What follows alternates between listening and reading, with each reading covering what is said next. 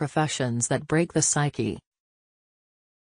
They say, "Tell me who your friend is, and I'll tell you who you are." This saying can be modified with no less truth as follows: "Tell me what you are doing, and I will tell you what you are."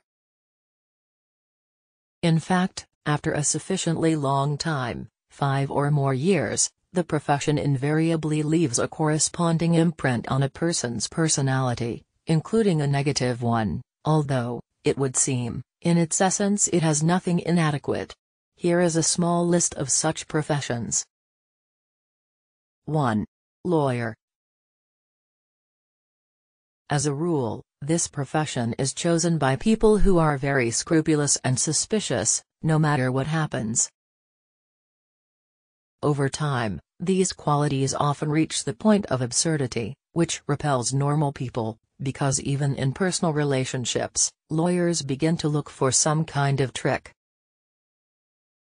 Finally, the hyper-awareness of legal scholars can easily turn them into sullen nerds. 2. Accountant. There is a well-known joke that accountant is a diagnosis.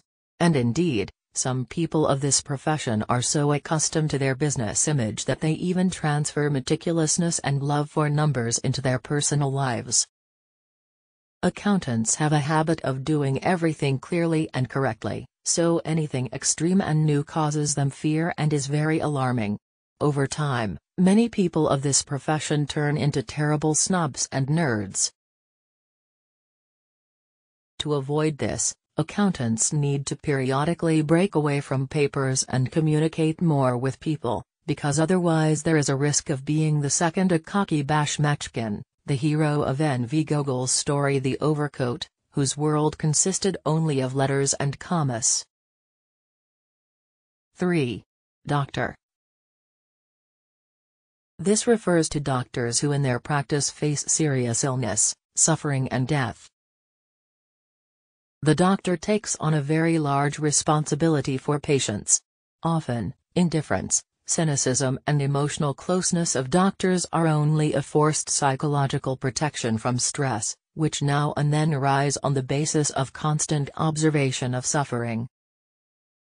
Psychologists recommend that people with such a profession share more internal problems and experiences with loved ones, and also do not forget about the empathy that relatives are waiting for.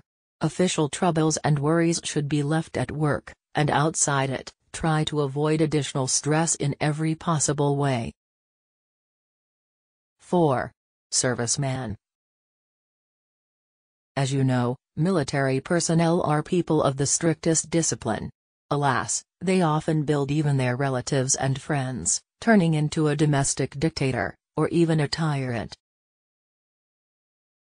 Psychologists say that the military over time acquires a type of professional deformation of the personality, which is almost impossible to correct. An officer is a way of life. 5. Journalist.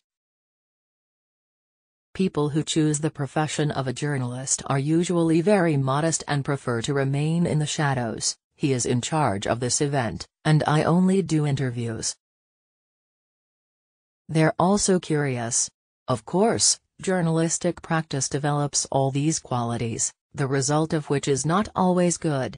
A person can fall into egocentrism and outright tactlessness. He may form a pathological attitude that he is not living his life. 6. Teacher.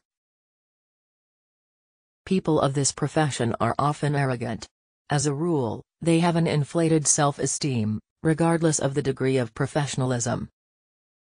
It is easy to be significant against the background of a child, a person who is still far from disclosure, and sometimes the teacher's self-esteem results in authoritarianism, if not in relation to school wards, then in relation to the household.